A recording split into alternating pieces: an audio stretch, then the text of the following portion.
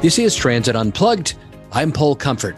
Good to be with you on another edition of the world's leading transit executive podcast, Transit Unplugged News and Views this week with our special guest, Jarrett Walker. This is part one of our interview with him. He's one of the world's leading transit planners and consultants and has worked with transit agencies around the globe to help them make sure they're meeting the current needs of their customers and rebooting bus routes. I think you'll find this a fascinating interview. Be sure to stay tuned for that.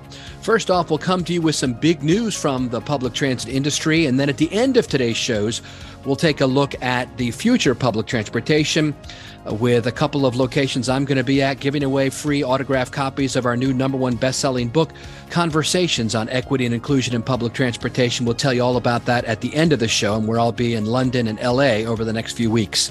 But first, headline news from the public transportation industry. The big news this past week was that the company Transdev will acquire First Transit Incorporated under an agreement that will see competencies from each company, quote, ideally positioned to capture the organic new growth opportunities resulting from the increasing need for renewed mobility solutions. Financial terms of the transaction were not disclosed, and both Transdev and First Transit will continue to operate independently until the deal is closed. Transdev Chairman and CEO Terry Mallet said, by joining forces with First Transit, Transdev will be adding new services and expertise to its U.S. and Canada operations. This acquisition is highly complementary in terms of regional presence and solutions offered. He continued, it's also aligned with Transdev Group's Moving Green decarbonization strategy and shows our willingness to continue investing in operational technology and fleet decarbonization to provide even safer and more environmentally friendly transportation services to communities in the two countries. Transdev says its expertise in fixed route bus and presence in rail, combined with First Transit's complementary positions in shuttle services and paratransit, will provide an enhanced public transportation offer in the U.S. and Canada and further enable the development of mobility services within local communities in the two countries. With the ongoing transition to zero-emission fleets in the bus sector, Transdev notes the companies will unlock further growth potential. The new entity's focus on innovation will notably see a growing share of electric buses, further contributing to the reduction of its carbon footprint.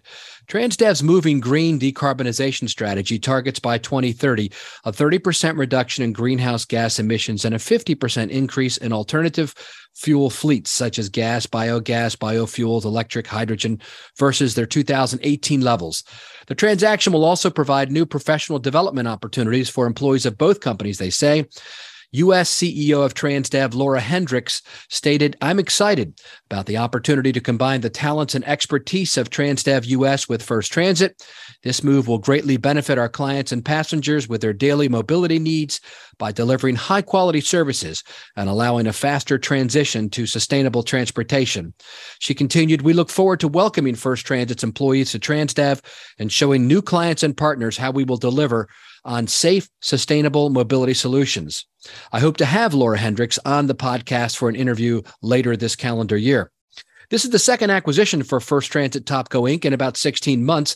EQ2 Infrastructure closed on the purchase of First Transit and its school transportation arm, First Student, in a $4.6 billion group with First Group PLC, but First Student is not part of the Transdev acquisition. Cincinnati-based First Transit was founded in 1955 and transports 300 million passengers annually in North America.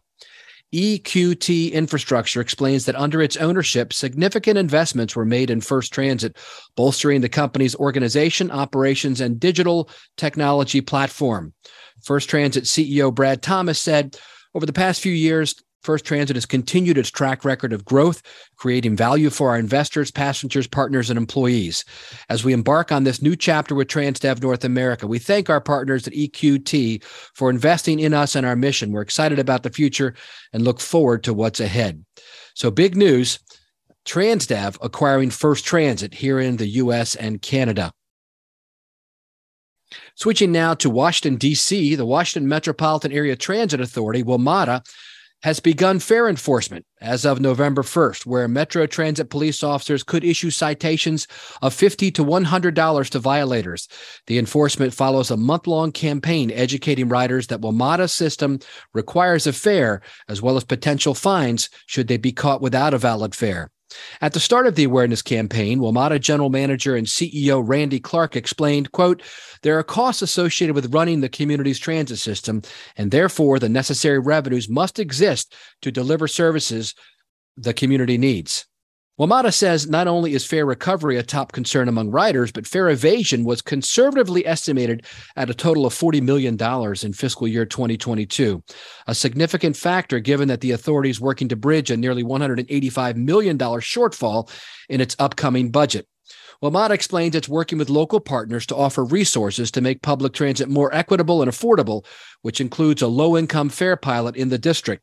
Other methods that would prevent customers from entering rail stations without paying are being explored by WMATA, and they include fare gate modifications. Prototypes will be installed as a pilot at a selected rail station.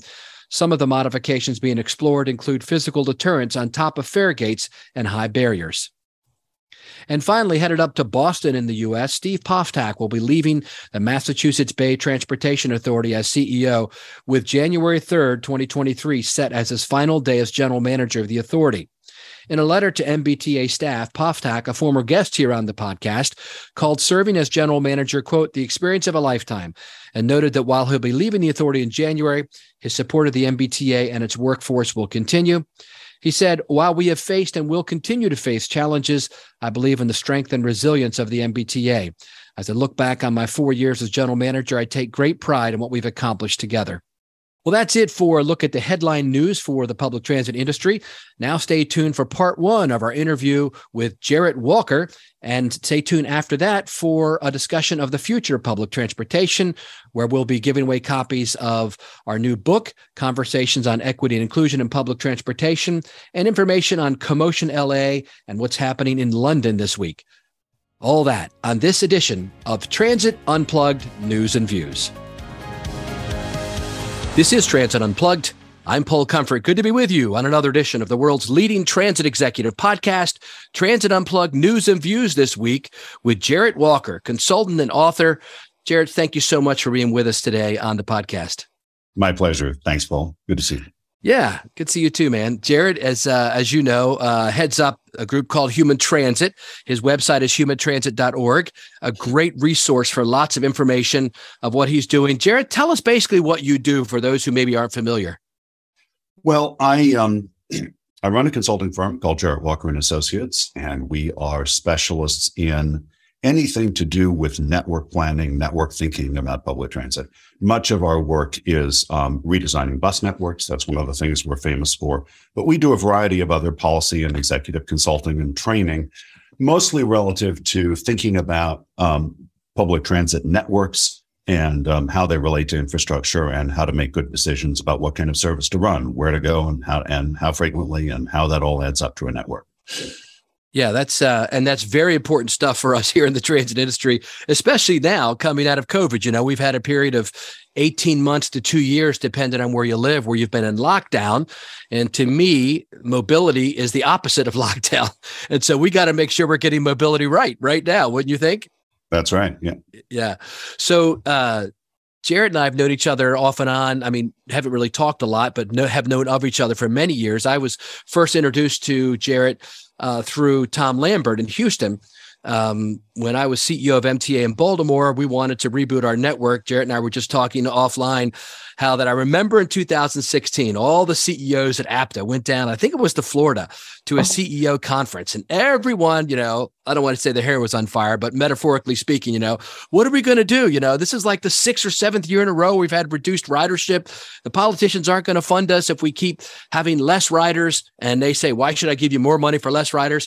And Jarrett worked with the Houston Metro in Harris County down there to reboot their bus networks. And to me, it was a demarcation line in the public transit industry in the last 20 years, because after you did that, Jarrett, and worked with their staff there, tremendous things happened. They started to see an uptick in ridership. I remember that, I think that was 2016. And then in 2017, 7 more cities kind of followed that model, Vegas and a few others. And then 18, and then 19, finally, ridership was up across the industry.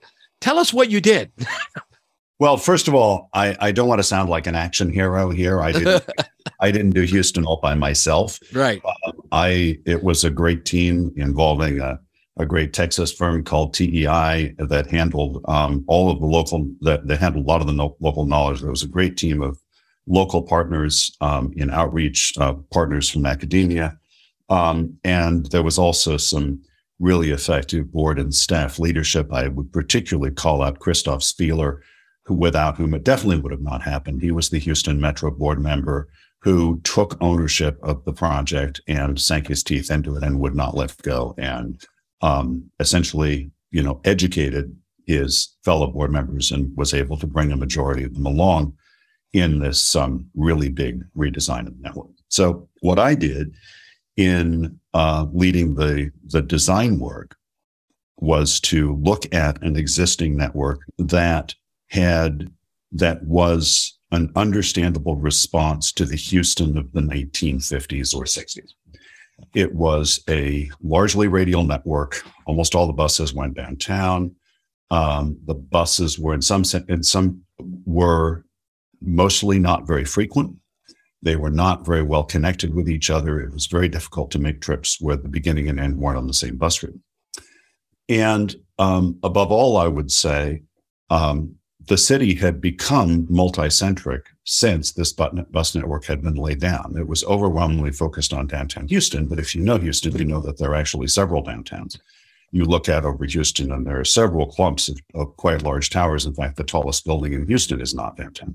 So there was a need, obviously, for a much more polycentric system, recognizing that the city had much more the shape of Los Angeles now, and needed a more of a Los Angeles-shaped transit system, which is to say, all directional and focused on trips to and from places all over the place, because there isn't a single center. So what we did in this extraordinary collaboration, and I was essentially facilitating and contributing ideas, and we were doing analysis, we erased the whole thing and drew it completely different. And I think one of the things that's unusual about this project compared to a lot of the other network redesigns I've done is how completely we needed to erase what was there. What was there was just completely wrong. And it's not to say that we aren't still running on a lot of the streets they used to run on, but the whole structure was wrong. And so we redesigned the system from scratch. We said, what does the city look like now? What are the travel patterns now? What can we infer from the land use patterns now? And it turned out that what we needed, much like, something like what Los Angeles already has, which is a high frequency grid pattern that makes it possible to travel between any 2 points with a single transfer.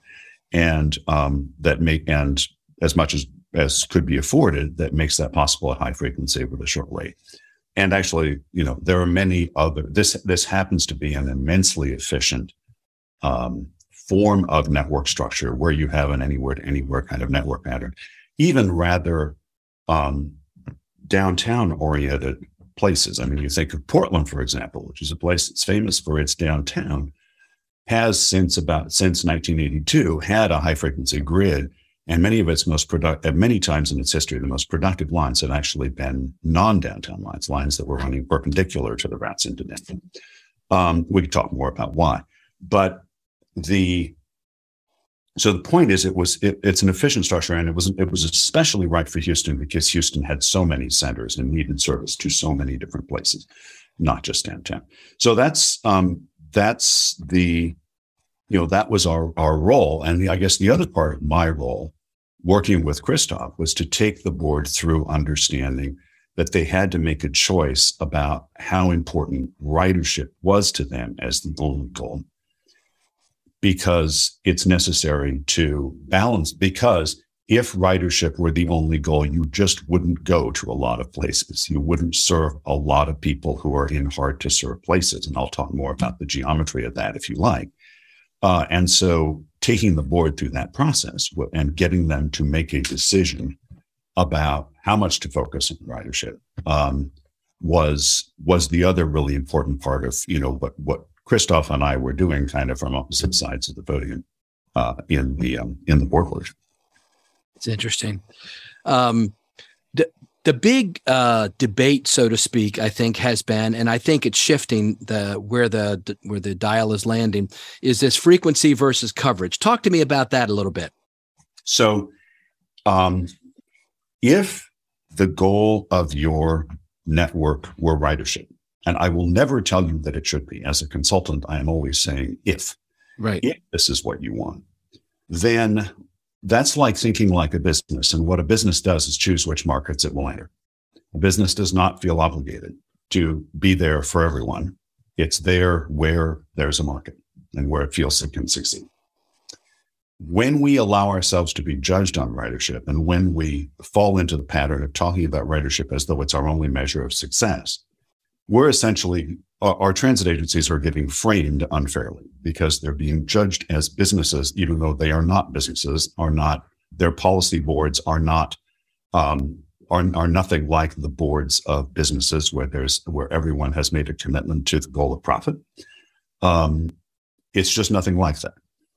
And because they're not businesses, ridership is not the only thing they're trying to do. You may think that that's the only thing they're trying to do. It may seem natural, but as soon as you go to a board of directors and show them what their network would look like if ridership were the only goal, you discover that that's not their only goal. Even if they haven't thought about it until then, once they see that map, it becomes obvious that that's not their only goal. Because you're leaving off all kinds of underserved people, right? You're leaving off basically, so the thing to understand here, and now I'm about to say something that will sound like I'm insulting your neighborhood, so let's take this. There are some geometric facts about how a community is laid out, the pattern of development, the pattern of the street network, which determine how many people a bus can serve as it drives through the area. Those are features like density, which is to say how many people and destinations are around in the fixed area around a stop. Includes things like walkability. Can the people around the stop walk to the stop, given the barriers? It includes linearity, which means can the bus drive in a reasonably straight line that other people on the bus will find to be a reasonable path? It doesn't have to meander. And those factors are just geometric facts about your neighborhood. They aren't about you. They aren't social or demographic observations. It's just the geometry of how the layout of the neighborhood interacts with what a bus is and what a bus can do. And so if you have high density walkability and linearity, and I want to maximize ridership, I will go to your neighborhood with very frequent service, because there I know that if I put down a bus stop, there are lots of people to benefit from it. They can walk to it, and I can serve them on a reasonably direct path. Those are all winning features. And so the more service I put there, the more benefit I'm going to get. And from a quote unquote business perspective, a ridership maximizing perspective, that's the thing to do. And that means corresponding. And so the other part of this is that the payoffs of frequency are nonlinear. So I'm motivated to put down a lot of frequency where I've got really good transit orientation, where I've got really good density, walkability, linearity. Correspondingly, that means that where I don't have density, walkability, linearity, I am motivated to offer nothing. For the same reason that McDonald's, as a profit-making corporation, is not going to put up a store in the middle of the prairie where there's only like one house in 5 miles, right? Right. And it's not because McDonald's disapproves of the people who live, of the rancher who lives in that house. It's just that they're a business and they're going where there is a sufficient concentration of demand in the form in which they can serve. And that's exactly what high ridership planning does. So yeah, a high ridership network is a high frequency network because the payoff of frequency is nonlinear, especially in that range of like getting from a 30-minute frequency up to a 15 or 10-minute. So that's the geometry. That's the math that presents us with the ridership coverage trade-off, or the frequency coverage trade-off, if you prefer. So coverage is this other thing that we do instead of high ridership service. And for most of my career, transit executives around me have talked as though well, ridership is what we want to do, but then there's politics, and politics sometimes require us to do a low ridership thing. And I wanted to say, no, wait a minute. Let's describe this more fairly and neutrally. Let's say that competing with a goal of ridership is this other goal, which I call coverage, which is simply people's expectation that you be there for everyone. And when you go out to the public with a proposed network that is ridership maximizing and that deletes service to low ridership places, those people come to your board and they say, hey, we're taxpayers too. We are entitled to some of this service, or we need this service very badly. We won't. And when boards say yes to that, they're saying yes to something that is not a ridership goal. And so all I want them to do is say that at the level of policy, instead of just saying it one by one as individual issues come up. And so that's why we've always encouraged transit agencies to adopt policy. And you can phrase this policy in several ways, but the basic idea is tell your staff what the goal is and tell your staff what the balance of competing goals is and how much you do want to spend on coverage services as opposed to ridership services. So that then you know, and so that then future service planning decisions can be reported back to you in those terms. Okay, we are now, when we make this service change, we'll be, turning the dial toward coverage and away from ridership or vice versa. So the board always knows what's happening, because otherwise they can't fairly judge what's going on, because you should not be criticizing transit agencies for the low ridership in service whose purpose isn't ridership. That's perfect. That's not the goal. No, and that's a great segue to where we're at right now, Jarrett. Post-COVID, it seems like there's been a real shift during the COVID pandemic when ridership was decimated, where transit agencies kind of came to a realization of what you just said, that we want to be a little bit more about coverage and less about ridership, because our commuter services still are, only at 60% or less of what they were. And so what's our real reason d'etre? What's our reason to exist? And I think it is to provide access to mobility for all of life's opportunities. So coming out of COVID, are you finding that agencies are more focused on kind of that equitable, inclusive nature of bus routes, like the work you're doing at TriMet and other places? Well, I think we can take that apart into a few different strands. Good. First of all, COVID destroyed rush hour.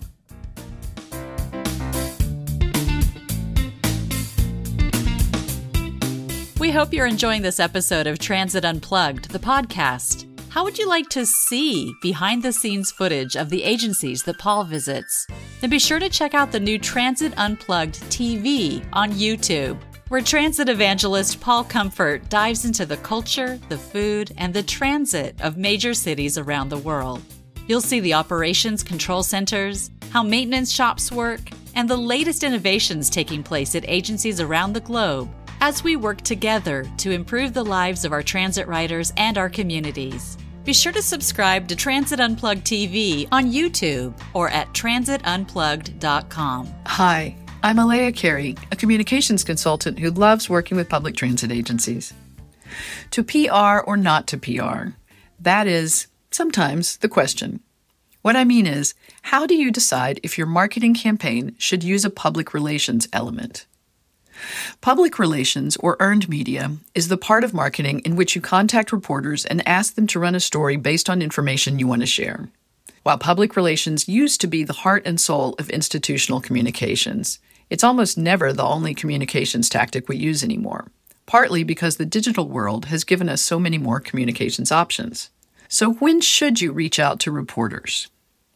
The most important time to contact reporters and the occasion on which your story will most likely be run is when you have something new to talk about. This could be new service, new vehicles, new leadership, any breaking news that your organization can be the best source for.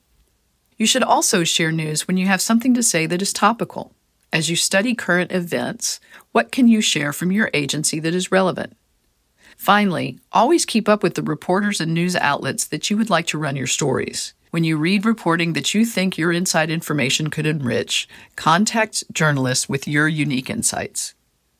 If you'd like to talk more about when to add PR to your marketing campaign or anything else related to communications or public transit, look me up on LinkedIn. My first name is spelled E-L-E-A, last name C-A-R-E-Y. Hi, this is Mike Bismeyer, Regional Sales Director for Proterra, and this is Mike's Minute. where we talk about leadership, mentorship, and kindness with the hopes it'll inspire you to pay it forward. With APTA happening earlier in October and then CUTA in Montreal over the last week of October, it has been great to reconnect with so many of our industry peers and leaders. Like APTA, CUTA also had record attendance, evidence again that people were excited to get back to face-to-face meetings, as this was the first CUTA trade show since 2019. It continues to be exciting times as many of our leaders, agencies, consultants, peers talk about reinventing transit and enhancing the ride experience as ridership returns, evaluating both the way and the where we deliver service. However, coming out of the two conferences and on the heels of the 5th anniversary of the Transit Unplugged podcast, I wanted to take a quick moment to say thanks. At this year's CUTA, I was humbled to be nominated to the CUTA Board of Directors and honored to be entrusted by my peers. But back to the thanks. You often hear me talk about many of the great mentors I've had along my journey, and none of this would be possible without them. There's been so many amazing learnings I've been privy to. So thanks to all those who have helped me develop over the years, continue to share insights, feedback, learning opportunities, and simply being kind to me in my journey. I am truly grateful to work in this industry and would like to thank Paul as well. Congrats on your 5th anniversary, the start of season 6, and it has been fantastic to collaborate and share ideas with you and your audience. I really appreciate the mentorship you have shown me during our journey that all started back with a simple cup of coffee in 2019. Kindness is cool. Thanks for listening. Have a great day. And now on to the future of public transportation. I'm excited to say that I'm in London this week, moderating 3 panels at the Intelligent Transport Innovation Summit being held at Twickenham Stadium. We're also filming an episode of our Transit Unplugged TV show and recording some guests from Europe for future Transit Unplugged episodes. While in London, I'll be addressing how the transit industry is moving forward out of the pandemic, how technology is transforming our industry, and what the threats are to the public transport industry and how we're responding. We'll be talking about that at the 3 panels I'll be moderating for the over 500 registrants there. Then also, I want to let you know that the following week, I'm going to be in Los Angeles for Commotion LA. Commotion LA, of course, is a big, exciting event that occurs each year, and I've got a number of things I'll be doing there. The event is being held November 15th through 17th. On Wednesday, the 16th, I'll be moderating a panel on building back ridership. That's on Wednesday at 11:15 a.m. I'm very excited about it. We've got some great panelists there, including Jennifer Vides, the Chief Customer Experience Officer at LA Metro, Greg Spots, the Director of the Seattle Department of Transportation, David Degason, Vice President, Business Development of Cubic, and Shinpei Tusei, Global Head of Cities and Transportation and Policy at Uber. And we're going to be discussing how we're bringing back riders. That ought to be a great panel. Again, that'll be held at 11:15 a.m. on Wednesday, the 16th. Later that day, I'll be doing a book signing and giveaway on Wednesday, the 16th at 3:20 p.m. during the break at the Transloc booth, who's sponsoring the event. I'll be giving away signed copies of the book. Hopefully we can see you there. Also be filming an episode of Transit Unplugged TV while we're at Commotion LA. Hope to see you there. Reach out and let me know if you want to connect while we're in the city. And finally, I wanted to read to you from King County Metro General Manager Terry White. He has contributed the final summary chapter of our new book, Conversations on Equity and Inclusion in Public Transportation. Their blog site and website recently posted an excerpt from the chapter, which I found very moving, as the whole chapter is. Terry White said, "While we don't know exactly what the future looks like, we do know that the car, whether gas or electric, is not the answer. We want to live, work, and play in communities marked by greenery, pedestrian paths, and birds chirping, not widening highways, parking superstructures, and the din of traffic. We need a suite of options across buses, bicycle lanes, on-demand services, rail, and van pools that allow people to move freely based on their interests and abilities, rather than endlessly funneling cars into congested travel arteries." That's an excerpt that King County Metro posted on their blog site. And I want to thank Terry White again for contributing the final chapter to our #1 best-selling book, Conversations on Equity and Inclusion in Public Transportation.